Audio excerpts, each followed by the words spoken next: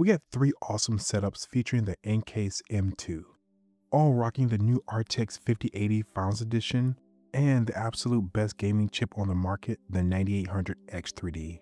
With one goal in mind, to find out which setup yields the best thermals. Benchmarking four popular titles: Cyberpunk 2077, Call of Duty Black Ops 6, Forza Horizon 5, and City Skylines 2. All pure rasterization, no DLSS or ray tracing, max settings, pushing the system to its limits. All three rocking the same exact components. For cooling, we have our favorite liquid cooler, the Cooler Master Atmos 240. It's a fantastic performer. Since we have a PCIe 5.0 capable graphics card, we're pairing the ASUS X670EI with the linked up Gen 5 Ryzen cable to unlock the full speed of the card. Two 32GB sticks of stealthy memory from G.Skill, the Ripjaws S5 clocked at 6400 mega transfers. The first setup, the reference build. The RTX 5080 is slotted in a more traditional position with our radiator mounted, intaking fresh air, exhausting warm air via two top-mounted 25mm fans. Next, the inverted build.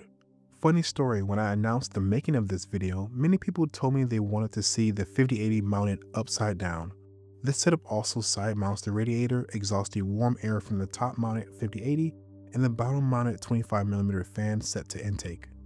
Lastly, we have the vertical build. The 5080 is in the vertical position with our DIY vertical kit, funneling airflow from the 5080 through the top-mounted radiator to exhaust the warm air.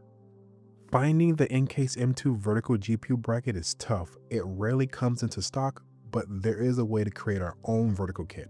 You'll need a PCIe Gen 4 or 5 riser cable with a right angle slot like this link-up Gen 5 capable riser. It's a good idea to keep the length between 100 and 200mm. This one is 200mm, as it was the shortest and most cost-efficient option available. The 5.0 cables are very expensive. You're also going to need two female-to-female 8mm M3 standoffs to elevate the riser, and four 1mm thick M3 washers to keep the standoff secure, but they must have an outer diameter of 10mm. Simply attach the standoffs to the riser with two M3 screws. Use two additional screws and washers and insert them into the bottom of the panel and add two additional washers on the other side. You may have to keep the screws loose at first to get the riser bar lined up, but once you have the correct spacing, you can tighten everything down. Switch the back GPU bar on the rear of the case to the horizontal position and fasten down the GPU. It's incredibly secure and is definitely not going anywhere. This may or may not cost as much or more than the official GPU vertical kit, depending on what is available to you locally. However, it's a fantastic option if you don't want to wait for the next batch, whenever that is. Unfortunately, you're stuck with these massive ugly cutouts on the back, but that's nothing new with this case. For the test, I have noise normalized the fans to 40 to 42 decibels at idle and 48 to 50 decibels with the 5080's fans activated in games. The 25mm Noctua case fans are set to 50% or 1000 RPM, and the two Fantex T30 fans mounted to the radiator are set to their advanced mode at 60% or 1200 RPM. Please note that only the inverted and reference build featured the Noctua case fans mounted either on the top or bottom. The RTX 5080's fans ramp up to 1400 RPM during the test, or 46% fan speed. Ambient temperature was kept within 0.7 degrees for accurate thermal results. The Ryzen 9800X3D is running stock with a -25 curve optimizer. The 5080 is running a slight curve on the core with plus 200 MHz on the memory. We're running standard expo settings on the system memory.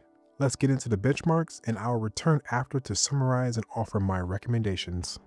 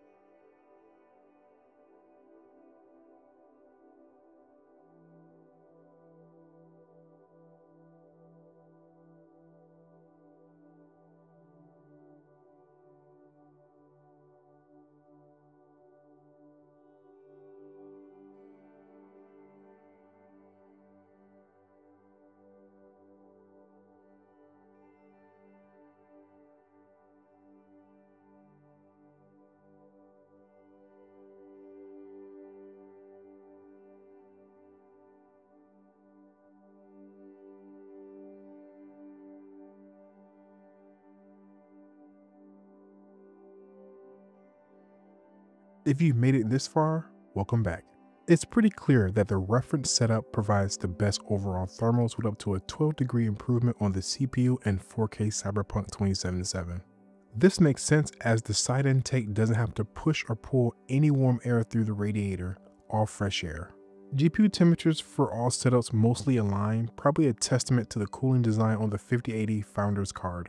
In second place is the inverted build. While it doesn't have the strongest performance in games, it often matched the reference build. The vertical build, while pretty, it was the warmest system overall. It's still a good performer, but if you're looking to use the M2 in the most optimized configuration, the vertical build isn't the one.